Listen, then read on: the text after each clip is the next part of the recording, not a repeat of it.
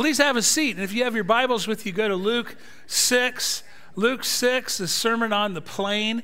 Matthew did a Sermon on the Mount, not the mound, not baseball fans. He wasn't on the mound, okay? Sermon on the Plain. Jesus preached and taught, and he did repetition. So that's why sometimes it's like, well, Matthew's version is a little different than Luke's. Yeah, because he didn't say things just one time. And I welcome Wesley. I can see over Wesley across the river. I see that you're still at the back. That's okay, maybe for a while. I see Sophie and Joey. Good to see you guys over there. So if you don't know, Wesley Methodist Church over in East Dubuque is one of our campus churches, and so the sermon is live streamed in there right now. So I'm welcoming them. So if you went there, and if you are there, Jesus says a lot, and each thing he says here is worth hearing. But he's leading up to something, okay? And so I'm going to read it because, again, every bit of this word of God is good. As he looks at people and he says, starting in verse 39, he says, can a blind person lead a blind person? Will they not both fall into a pit? A student is not above his teacher, but everyone who is fully trained will be like his teacher. He's trying to talk to us and them about following him, Jesus, the ultimate teacher, to be like him, okay? To not follow blind guides, which are like the Pharisees. Then he says, why do you look at the speck of sawdust in your brother's eye and pay no attention to the board in your own eye, which is a great image, right? Like a plank. Is what he says. How can you say to your brother, let me take the speck out of your eye, when you yourself fail to see the plank in your own eye? And you're a hypocrite. So first take the plank out of your own eye, and then you'll see clearly to help remove the speck from your brother's eye. No good tree bears bad fruit. This is great logic. No good tree bears bad fruit, nor does a bad tree bear good fruit. Each tree is recognized by its own fruit. People do not pick figs from thorn bushes or grapes from briars. The good person brings good things out of the good stored up in their heart. And the evil person brings evil things out of the evil stored up in their heart. For out of the overflow of the heart, the mouth speaks. This is great teaching. And you know, it can stand on itself, right? This whole, out of the abundance of the heart, the mouth speaks. What's going on in your head, what's going on inside with your feelings, your emotions, that's going to come out. And Jesus is saying, therefore, then be careful and pay attention. In other words, to get it down to a practical level, if my head and my heart are dominated by anger or hate or victimhood, right? If that's what's going on in my head and my heart, it's dominated. Or I'm dominated by a sense of entitlement, or a sense of self-righteousness and holier than thou, or arrogance, right? Or I talked about this last week in the sermon about consumerism, selfish consumerism. What have you done for me lately, right? If that's what's going on inside my head and heart, or your head and heart, it's going to come out. Does that make sense to everybody? And usually it's just like, if all that kind of negative stuff's going on in head and heart, we usually at some point puke it all over somebody else. Amen? Yeah. And those folks are fun to be around, aren't they? Yeah. So Jesus is saying, what's going on in here and here, it's going to come out. Okay? You know, you can put lipstick on a pig all day, but there's a point where, you know, it's going to come out. In the same way, the good thing is, if our thinking and our feelings are dominated more by things like trust of God, loving other people, or attributes like humility, patience, gratitude, then I will speak like Jesus. Does that make sense to everybody, yeah? In fact, that's where I started going this week. The whole first part of my sermon is kind of a mistake. Now, it stands on its own, it's fine, but we have that list of about 40 songs that people have sent in, contemporary Christian songs that they're listening to that they like. And so this week, I just hand that off to Alec and say, you know, you've got to arrange the music and the musicians and the singers. And so the song for this week that he picked was I Speak Jesus. So when I just saw the title, before I listened to it, before I went to the lyrics, I'm like, Yeah, this dog will hunt. This will preach. Yeah, like out of the abundance of the heart, the mouth speaks. It's like I started putting together a whole sermon on, like, I speak Jesus, like I speak English. I don't speak it well, but I speak English, right? I don't speak Spanish. Or some people, we speak NFL, right, Roger? Okay, the Raiders fan in the back. Meaning what? We know about this. We talk about it. Some people, you speak computers, okay? You know that language, and maybe it's your workplace or whatever. I'm like, okay, I get it. Like jargon, like you're into something, right? Like really into something. I speak Jesus, meaning I'm going to speak love, and I'm going to speak forgiveness. I'm going to speak grace, and yeah, that'll be a great sermon. Well, I mean, at least an okay sermon. Fair enough, okay? So then I said, that'll be a great follow-up. I speak Jesus. It'll be a great follow-up to last Sunday. That encouragement for the next 30 days, the next 20-some days, to maximize your gratitude to God, to consciously be aware and work on saying, thank you, God, and to minimize your complaining. I've heard from some people this week, and they like that challenge. Is anybody with me on that? You kind of liking that? Okay, and then I came across some people that heard this sermon last week, or maybe they didn't hear it, but I thought, you might need to hear that sermon I preached in this slide on a loop for 24 hours, okay? Because some people just can't help themselves, right? And I called out my friend Roger in the back, who's a Raiders fan. I couldn't help myself last week during the Raiders fan. I texted Roger and said, are you complaining? Are you complaining? Did you complain about your team? Oh, okay.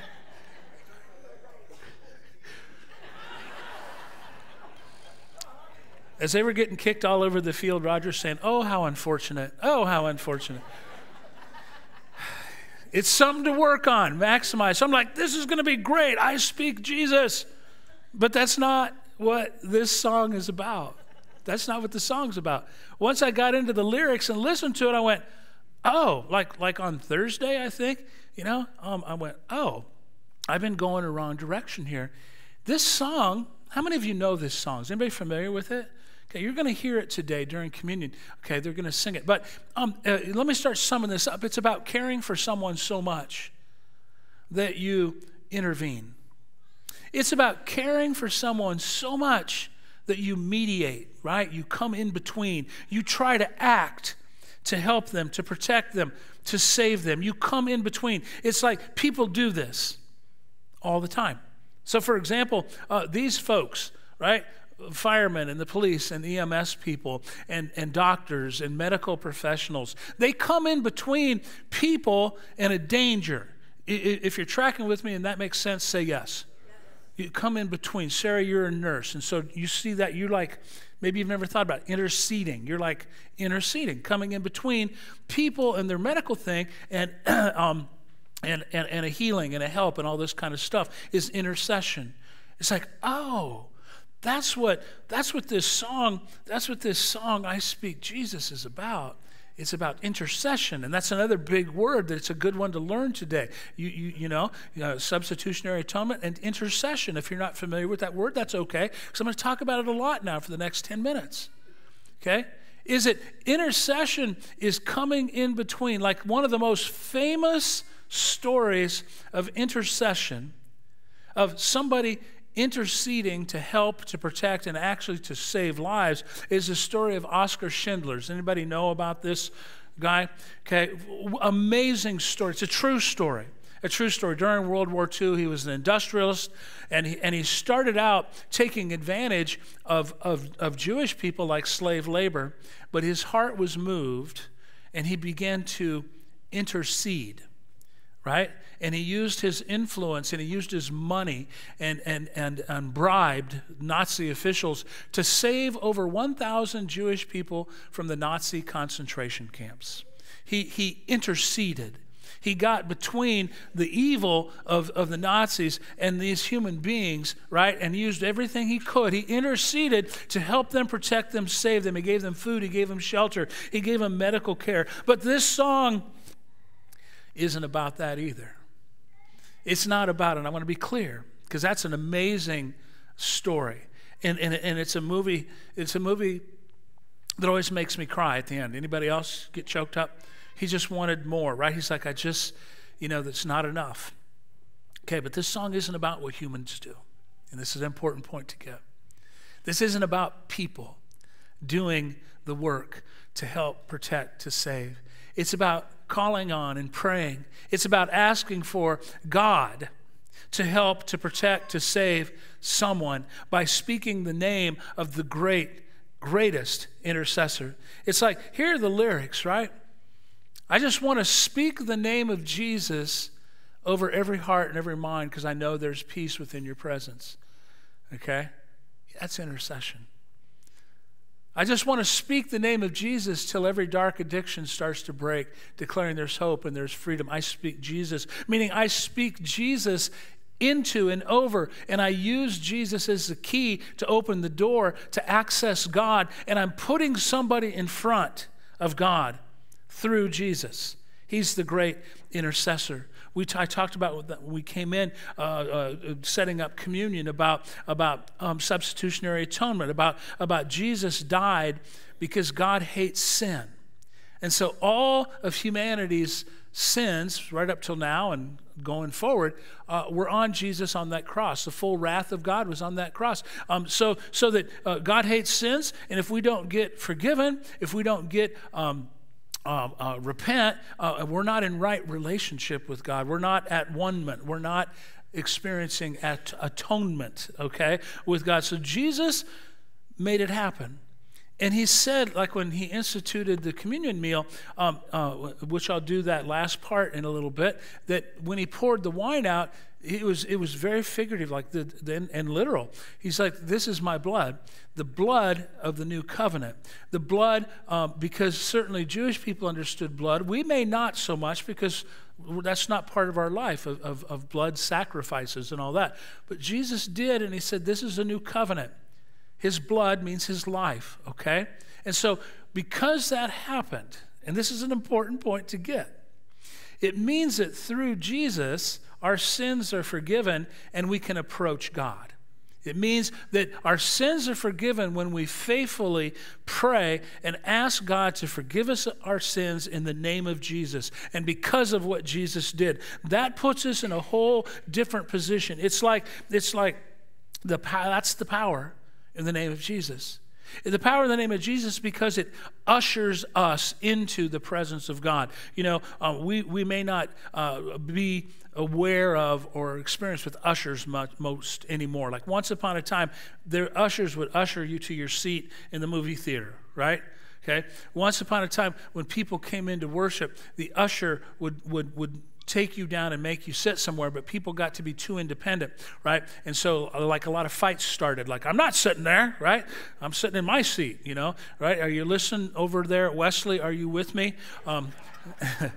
Everybody's at the back today. I can still see you over at the back. No room for visitors. Sorry, no room at the end. Go up front. Okay, so, this is a serious thing. So we don't do ushers, right? We don't do ushers that escort you to your seat. But the concept is when our sins are forgiven through Jesus and in his name, we are ushered into the presence of God. The other way that I put that is it's a benefit, right? It's a benefit that we have in the name of Jesus, but through his blood, through his death. The other way, the image is, I've used it a couple of times, I'll say it again. It's a key to pray in the name of Jesus because we've been forgiven through him, is a key that unlocks the door of communion. Meaning communion with God, meaning right relationship with God, meaning relationship and presence of God. And because our sins are forgiven through Jesus' death, his substitutionary atonement, it means we're forgiven, we have communion with God, and access to the Holy Spirit of God. And the Holy Spirit of God, that's the energy, that's the power that brings things that we need. And I want you to hear that. The Holy Spirit of God is how God then acts in our real lives to bring things like guidance, right? Like praying. In the name of Jesus, God, I don't know what I'm doing or where I'm going. Please help me. That's a fair prayer. I'm asking for guidance. And God promised that the Holy Spirit will bring it. For wisdom, In the name of Jesus, I need wisdom to make this decision. God, help me to figure out what to do. For strength. God, I'm not strong enough. I'm not able enough. I'm weary. I'm tired. It feels like life's been beating me up and kicking me down, right? And so you pray, in the name of Jesus, help me. Send the Holy Spirit. And maybe it's for energy. Maybe it's for healing. Maybe it's to carry you, like that wonderful poem that many people like, The Footprints in the Sand. You know that one? Okay, right? Maybe that's your prayer. In the name of Jesus, carry me right now, God. Carry me, you know. Speaking Jesus matters, right? Like the lyrics, some more lyrics to that song. I just want to speak the name of Jesus over fear and all anxiety to every soul held captive by depression. Why? Well, that lyric, whoever wrote it, I don't know if that woman, Charity, what's her name? Charity? I don't know if she wrote it. Doesn't matter. Okay. What's going on here? I just want to speak the name of Jesus. Well, she's writing that and singing that because of that belief and that faith of everything I just said. Is it using his name because of what you believe and what's been promised and that you have access to God, right, is going to make a difference over all fear and all anxiety. This is a prayer for intercession, is what I'm saying. Speaking Jesus, access to God. You know, it really can make a difference. And maybe this is that teaching part that I'm doing with you all here and over at Wesley, is to begin this simple thing, not because it's magic, but we have something. We have something that can change lives. We have something that can help people. Let me give you one of my favorite examples, right? It's this. It's Peter and John were on the way to the temple. It's in the book of Acts, okay? And if you have your Bibles, you can go there if you want. It's the 3rd chapter of Acts. They're on their way to the temple to pray. It's after Pentecost. And there's a beggar that's always carried out to beg because he's dependent on other people, right? And his legs don't work, his ankles don't work. And so he assumes that Peter and John is going to give him some money because this is his life, all right? This is his life. And so they see him, and Peter looked at this man, as did John, in verse 4 and 5, and Peter says, "Look at us," which is fascinating. Like, make eye contact. I need your attention, all right? And so the man gave them his attention, expecting to get something from them. And then Peter said, "Silver or gold I do not have, but what I do have, I give to you. In the name of Jesus Christ of Nazareth, walk." And it says that they helped him up onto his feet, and the man's feet and ankles became strong, and he jumped to his feet, began to walk, went into the temple, leaping, praising God, right? Point. We have something that they have. As Peter said, silver, gold. Peter said, "I don't have any of that. I haven't got a nickel to my name," as the Message puts it, right? But let me tell you what I do have. I have this faith, and I have this trust, and I now have this knowledge, says Peter, that in the name of Jesus Christ, there's power. And in the name of Jesus Christ, like this quick intercession, in the name of Jesus, he's saying, "Hey, Jesus, heal them." Peter didn't heal him. You all understand what I'm saying? He didn't do that work. John didn't do that work. The Holy Spirit of God, through Jesus, the intercessor, healed this guy. This is something that we have. This is something that we can do. And that's what I'm encouraging you to do more of. You know, let me tell you something here at Grandview. We've got some amazing groups of people that do good things here that make a difference, and we all benefit from it. Okay, I'm going to list a few of these, okay? There's some groups here at Grandview that do things, and we all benefit, okay? Like the green team. Now, if you don't know what the green team is, that's the people that mow and do all the trimming of all of our grass out there, right? Matt in the back, you're on the green team, right? Hannah ever help you with that? No. Okay, that's all right. Okay, because it's not just guys, it's men and women. We all benefit. You come in here and it looks nice, and if nothing else, you pull into Grandview and you say, well, if they care about their landscaping and grass, they surely are going to care about me. Amen? So thank you, Green Team. They do a great job. The people that are the hospitality hosts that do the coffee and the juice and the tea and put out the cookies and bags of goldfish, we all benefit from that, right? We all benefit from that. Maybe you get one cookie, maybe you get 8. Doesn't matter. Take what you want. Right, Matt? You take what you want. One time, Matt, like, some visitor, he's like, hey, that's a lot of cookies you're taking. And it's like, great. We never saw that guy again. No, we don't know. Hospitality people, you do good things. We got some people that knit and crochet, and they make prayer shawls for people. Okay, they meet a couple times a month. They make the baby blankets. When we baptize babies, we wrap the baby in that blanket. That's something we benefit from. On Wednesday nights, there are people that come in, and you can be part of this. You can be part of any of this, by the way. And they cook, and they prepare the food for families with kids in the home so that the families can come on Wednesday night. You don't have to go to McDonald's. You don't have to eat late. Come here and sit around the table and eat together. And these women and men on CFX on Wednesday night, they do it. They put the food out. They serve the food. They clean up the food. We all benefit from that, is my point. Sunday school teachers are down the hall right now teaching, right? The youth leaders on Wednesday nights and during the week, they're doing great, amazing things. I love it. The worship tech people, right? We've got worship tech people that are behind the scenes on cameras and up in the booth and all over. You know, they're doing some great things, and we all benefit.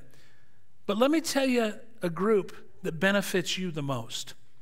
Are you listening? I want you to listen. There's a group of people that come together every single week, and they benefit and help you and me more than any other group. And the groups we have here at Grandview, I know I didn't mention, if I failed to mention your group, remember, you're going to maximize your gratitude, minimize your complaining. Like, he didn't mention my group. I guess he doesn't like us. So here's a group. Here's a group of people. I'm going to say it again. They meet every week, and they are giving you and me the best, most loving and powerful gift that someone can give, okay? There's a group of people that come together, and in the name of God, in the name of Jesus, they're praying to God for God to intercede, and I'm talking about our prayer shepherds, okay? Some of you are right here with us. Just raise your hand, okay? I don't want to embarrass you. So Patty's here, Becky's here, okay? Jan's here, Mel might be at 10:45, okay? I want you to hear me say this. I'm not pandering. They're doing something that I do, okay? Not because we're heroes, not because we need to be constantly patted on the back, but it's this thing that our prayer shepherds do is they pray in the name of Jesus for God to intercede and to help you. They may not name you individually, but it's like when I pray for Grandview, when I pray for Wesley, when I pray for Center Grove, I can't list everybody individually, but I trust that God knows you. Does that make sense to everybody? Our prayer shepherds are praying for you. I can say that with full confidence. Patty, you agree with that? We pray for you, okay? And sometimes individually we pray for you. And Marlene is over at Wesley, joins us. We're praying, and again, I'm going to say it. That is the best, most loving gift that we can give to people, right? That they give to us. And now I'm turning it to you. Not only do I encourage you, you see all the times here. You can come if you're available. Come, okay? You don't have to pray out loud if you don't want to pray out loud, if that's not your thing. You don't have to have perfectly constructed prayers. These are faithful people that sit down, share a scripture, and begin to share prayer concerns for the week, including, I'm trying to get into the routine of going in and saying, here's my list of prayers that are on my heart this week, and spend some time with the prayer shepherds because I love what they're doing.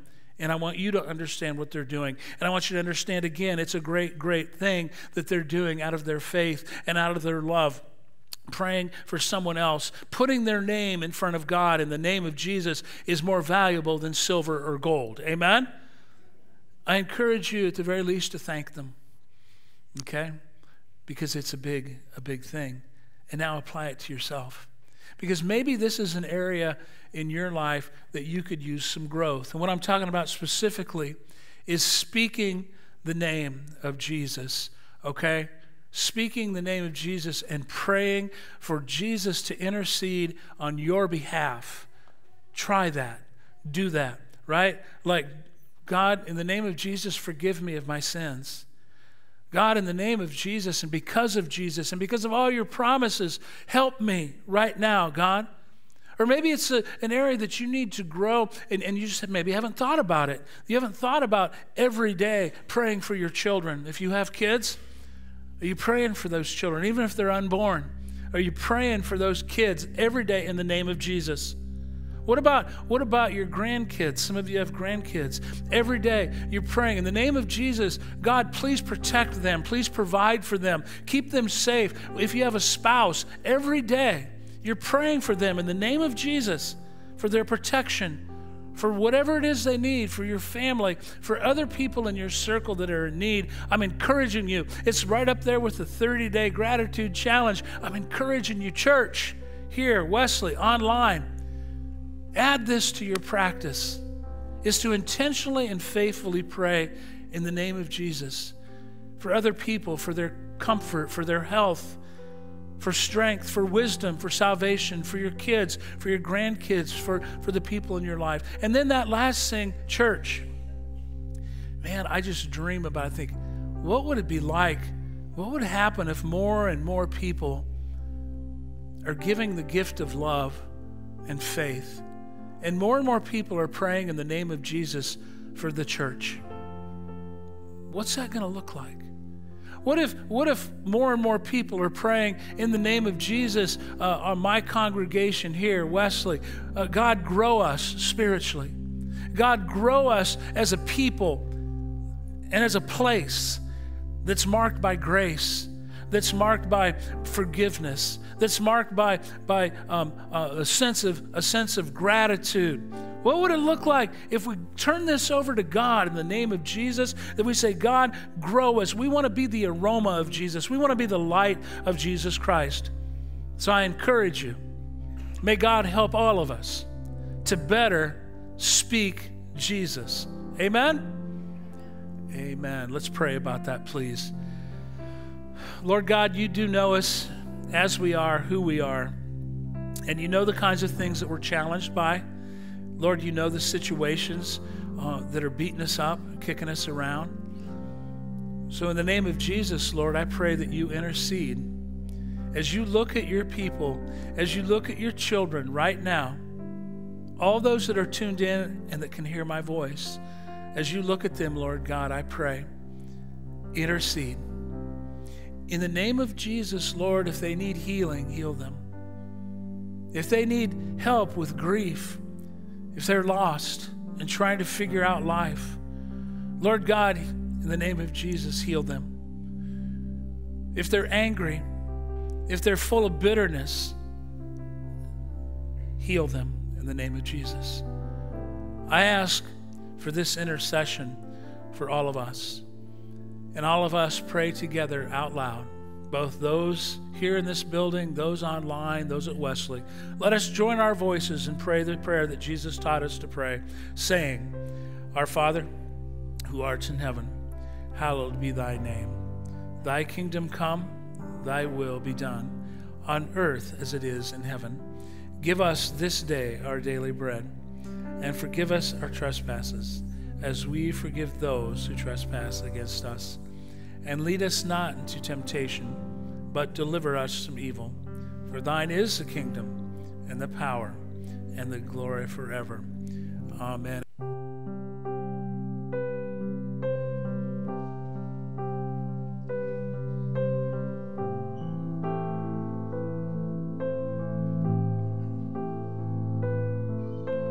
I just want to speak the name of Jesus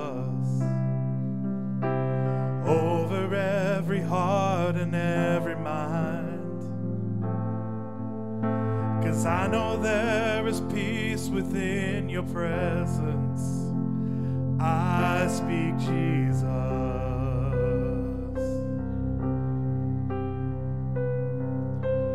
I just want to speak the name of Jesus till every dark addiction starts to break, declaring there is hope and there is freedom. I speak Jesus.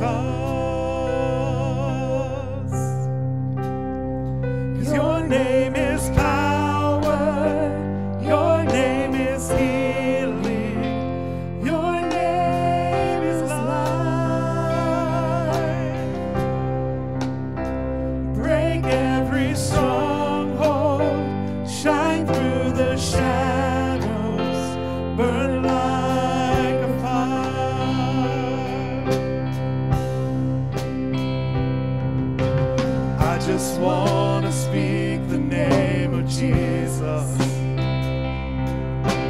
over fear and all anxiety. To every soul held captive by depression, I speak Jesus. Your name is power, your name is healing, your name is life. Break every stronghold, shine through the shadows, burn like a fire. 'Cause your name is power, your name is healing, your name is life. Break every stronghold, shine through the shadows, burn like a fire.